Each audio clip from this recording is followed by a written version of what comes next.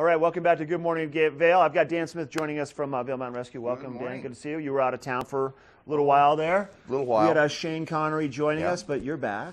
How was your travel? Good? Oh, travel was excellent. It was a lot of fun. We were in France on canals, renting our own boat, and no crew, just the two of us, and a lot of good restaurants, and of course a lot of good French wine.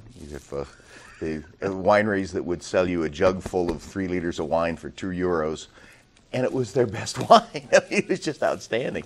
So it was a great trip. And then you come back. When did you get back? Oh, 2 weeks ago, and then I had to have some medical stuff done, and so I had to have Shane come in. So I want to let people know first, Vail Mountain Rescue, what you're all about. Can you just give everybody just a quick synopsis of Vail Mountain Rescue? We're part of the Sheriff's Office, the unpaid part. If you get in trouble 25 yards off the highway, we're the people that will come to see you. Some places fire department will be joining us, most places not. Right. We're the ones that get you out of the backcountry. We're the ones that get you out of the creek. We're the ones that get you out of places where you've stuck your snow machine or your ATV or your UTV or your motorcycle.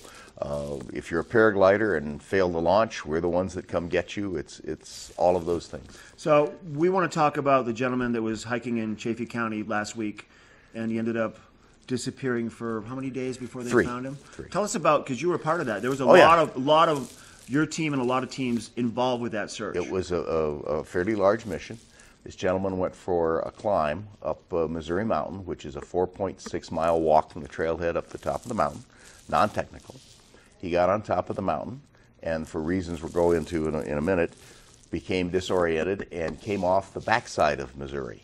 So he went down into a drainage 180 degrees out from following the trail home. Real quick, so when did he just probably venture off a trail? Because it's all pretty well marked. I mean, it is. That trail is for sure. But with no map, no compass, no GPS, and you forget the direction you came up, and you walk off the wrong side, you're in trouble. Now, a lot of people will do that one, and there's 3 other peaks right around it. You can get multiple peaks in one day. He didn't. He told us he wasn't doing that. He thought he was headed back to his car, and that's what he told his wife. Okay. And then he spent that night out.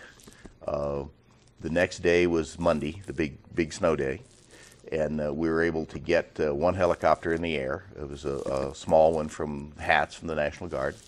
They flew in horrible winds. Got down, did a quick search for him, and boogied back to Eagle because the weather was just too terrible. Tuesday, didn't really send anybody up the hill, but had people down there preventing people from going up the hill. We had family and friends who wanted to go look for him. This is always a very, very bad idea. Right. Because what happens most times is one of those people gets lost. Now you have to pull half your searchers to look for somebody that really shouldn't have been out there in the first place. On the 3rd day, we found him. The entire group found him. On that mission, we had 4 helicopters on the 3 days, 2 military, 2 Flight for Life. We had a fire suppression fixed-wing aircraft that actually finally found him. This is an aircraft from 20,000 feet. It has a sensor pod, and it can read a license plate from 20,000 feet. And they were able to find him because he lit a fire. They also have heat sensors, and because it's for forest fires. Wow. And so they found him and vectored the helicopter in to pull him out. There's 70 people involved in this. Now, you've got somebody that when we do this, when we have time to chat with somebody that's gotten in trouble, because we like to afterwards. Let's not do this again. Let's show you why this happened. You start with, what did you do right? Well, what he did right, he stayed alive. In very stressful situations with virtually no gear, he stayed alive. You're not dead until your brain tells you you're dead. And it's your brain and your heart that keep you going, and it kept him going. He has a wife and 2 children. I imagine that was a powerful motivator. Now as to things he did wrong. He didn't have a map, a compass, or a GPS. Those things will keep you from becoming somebody's client. Can I interrupt you real quick?